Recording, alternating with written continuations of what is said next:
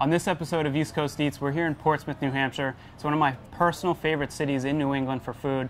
And we're at the Roundabout Diner. It's right next to the Portsmouth Circle, separated from downtown, but they get a ton of business. These guys have awesome food from breakfast, lunch, dinner, to dessert. We're really excited. As a full-time realtor working in North Shore, Massachusetts and Seacoast, New Hampshire, one of my favorite parts of this job is getting the opportunity to try out restaurants all across New England. I want to share my favorite restaurants with you. I'm Josh Frappier with Remax on the River, and this is East Coast Eats. And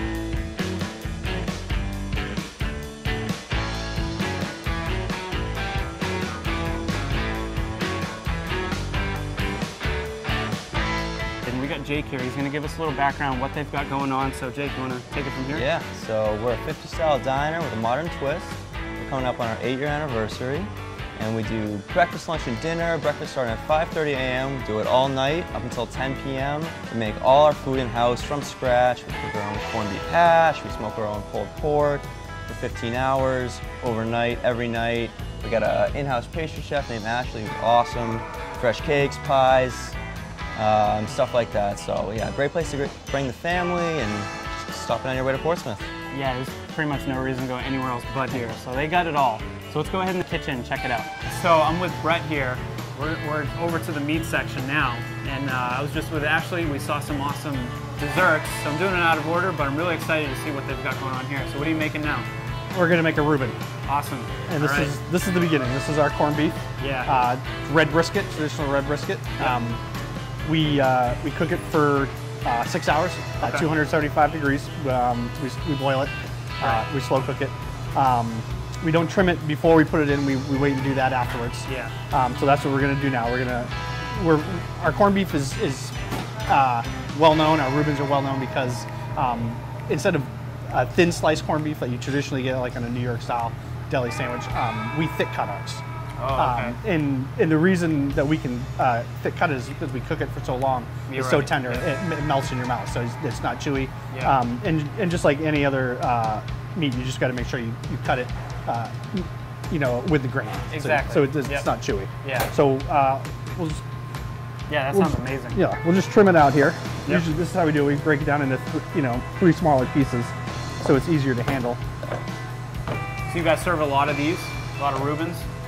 Oh God, yes. Yeah. So we cook 6 of these at a time. Okay. And we'll probably do this 3 times a week. Yeah, so that's a lot. That's a lot, yeah. Yeah. So I'm just gonna trim off the fat. So it's definitely something you don't want to get when you get one of our Reubens. Yep. And another reason we cook it with the fat on it, so it retains some of the flavor. So we trim it down. This is what we do with all of our corned beef for Reubens. Get the fat off, and then like I said, we cut it thick, almost 1/4 inch to almost a 1/2 inch thick slices. Yep. Just like that. Yeah, that looks good.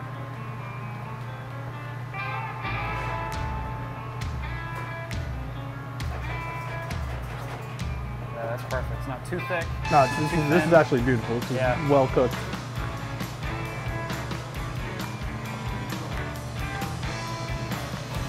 And that's the prep part of our corned beef. We'll then portion this out and we have portion online, and then we'll cook it right on the flat top. So that's where we'll go now. Awesome, let's do it.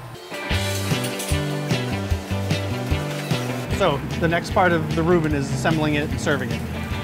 So we take our marble rye, and this is another thing that sets us apart from other restaurants that have griddled sandwiches or bread. Yeah. Is instead of using butter we use mayonnaise.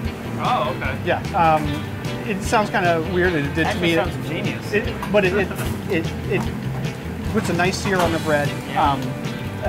Gets a nice golden brown, and it tastes amazing. So that's cool. So we mayo the griddle part of the bread. Yep.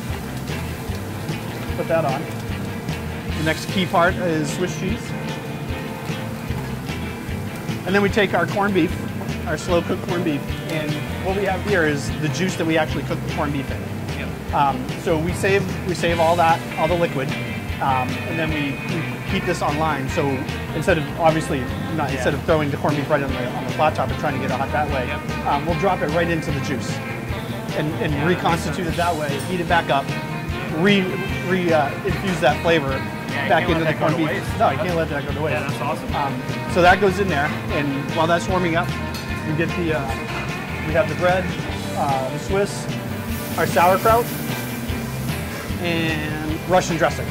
Our homemade, in-house made scratch dressing. Yeah. Which if I had more time, I'd show you how we make that too.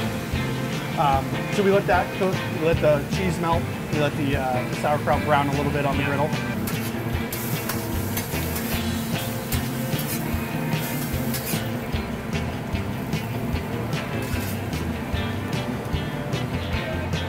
Pull the hot corned beef right out of the water.